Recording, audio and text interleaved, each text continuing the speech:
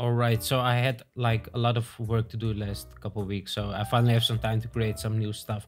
And this is what we are going to create. So we're going to use this image here and transform it into this one. So this is really straightforward. You don't need any super Photoshop skills. You just need to follow along in this video and you will create the same stuff. Make sure to hit that subscribe button and like this video if you want to have more videos and more tutorials on Photoshop. Now, before I start, everything I use is in the description of the video, so you might want to check that out before you go into Photoshop. So let's start off with creating a new file, and I'm gonna go for 2160 by 2700. Usually I like to go bigger, but I think my MacBook is gonna get real slow if I record everything, right? So let's start off with this one and take this photo and just drag it there. Press enter. Now, the first thing we need to do is to change the lighting a bit. I want to have like this face a little bit more in the center. And the bottom part is going to be like water reflections and stuff like that. So let's first start with adding some curves to make this dark first. This is what I always do. I like to make really dark kind of photo first. And then I just use a brush and I can make areas lighter again. Right, so let's go here and just take a normal soft round brush, leave the opacity and flow at 100, and start with brushing a bit. So we're gonna create lighting from the top here, so we need to make sure these areas are light. Let's also do the eye slider. And a bit here, a bit there. Let's also do this side here and here, just to get some more lighting on this tiger here. Maybe a bit there. This part we're not going to use because I'm gonna create water there. So let's just first make these parts light, and that's it for this one. Maybe a bit lighter here. All right, so the next thing to do is actually we only have like 2 dark spots left and right, so it's like just a little bit darker. Let's create a new layer, and this one I'm gonna create a clipping mask and then fill this with 50% gray. And if I change the blend mode to overlay, I won't see this layer anymore. I just see what I'm doing here with the tools. So let's start with the burn tool here. Let's go for highlights first and crank this all up to, let's say 40, 50 maybe. I think 40 is too much, so let's do like 30. And let's make these parts a bit darker, like that. And especially the background, I want to have it really dark, so I'm gonna brush all this stuff here darker. This part, it doesn't matter because you won't see it later. So just focus on these parts, a bit there, a bit here, like the bottom part of his chin. And that's enough for this one. And now if I switch to midtones and drop the exposure, I can brush a bit more. Let's do a bit more here. And now we get some nice dark areas. And we have some nice highlights on his face. So this is pretty cool. Let's make it dark so we can see it better. All right, so we have, let's also do shadows just to be sure it's dark enough. We have these whiskers here, so I want to make them actually a little bit lighter. So I'm gonna go here and I'm gonna drop the opacity of this brush here and select black, make them a bit lighter like that. So we can still see those, right? So you don't see like really black whiskers, just one. Have a little bit of white. I think this is even enough. All right, now we have this. Now I need some light at the top. So I'm gonna create a new layer and just pick something like really light. Just make sure to bring the opacity all the way up again. And this is our light. This is just for reference, so I don't get confused where the lighting is gonna come from. Just like there. Right, so let's also do some brushing here again. So I'm gonna create a 50% gray layer again, and this time I'm gonna use the Dutch tool. So actually it's the same process, just a bit of a brushing and using the Dutch and burn tool to lighten up areas and make areas darker. So the Dutch tool here, let's make size a bit lighter. And let's also brush a bit there, maybe a bit here. Let's not do this too much or else you will lose detail, so you need to be a bit careful. with this Dutch tool. There. And let's see the difference. I think this is even enough. Maybe a bit more there. All right, so this is enough. Now I need to change the color of this tiger because we created a really sort of night scene. So I need to make sure he has a little bit less color, just like that. And this will make it even look more realistic. Okay, now I have this little design really fast done. So the next thing I would like to apply to this is just a reflection effect. So I'm gonna create a new layer and press Command Alt Shift E and then go to Edit, Transform, flip this vertical. Now let's get rid of the bottom part, don't need this one. And if I go to Filter, Distort, Displace, I can select the displacement file.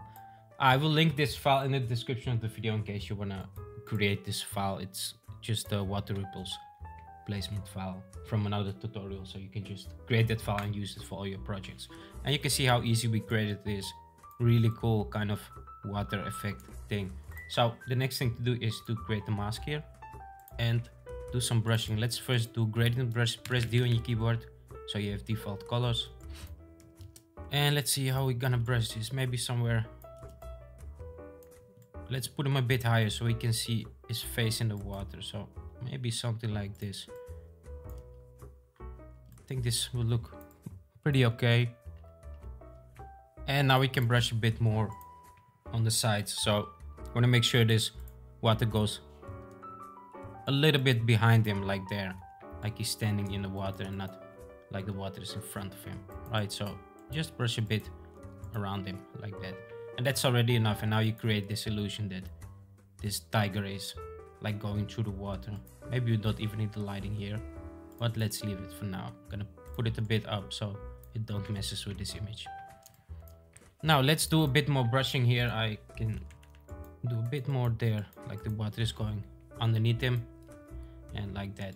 And that's already really easy kind of trick to create this sort of effect. So the next thing I would do to this is really easy. I don't want to mess with this. I just want to do some little tricks that I always do at the end. So I'm going to save this as a PNG file and I'm going to import this into Lightroom and where I apply one of my presets before I go back into Photoshop again.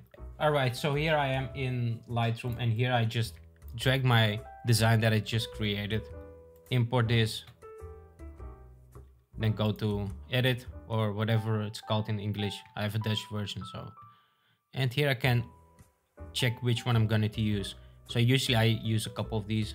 This one is 7, I think. Yeah, 7 is pretty cool for the colors. So what I do is I select the circle and I move it around to make sure it's placed at the center of his face and that way, just like that. And if I go to export, I can just export this as a file. So I have one file created. Let me press Ctrl Z to go back and let's do another one. This one is also one of my favorites because this changes the whole image. And the only thing I do is I select this circle and I move it a bit around like that to make sure it's centered in the center and it doesn't get too dark. So maybe we can adjust here a little bit more lightness like that. And this one I also export and I want to make sure I use unique names so they don't overwrite each other, right? So we have 2 files.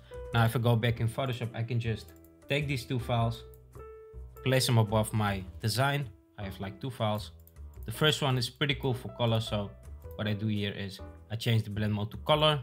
This is pretty cool, although it looks really different now. So usually I try out different stuff here. Maybe leave it at normal. And let's see the opacity. And I only play with the opacity here. So this is pretty cool. Maybe this one also. And this one we can really drop because it makes this image really dark now. So I have to check which one is the best here. Maybe put it to black so you can see it better.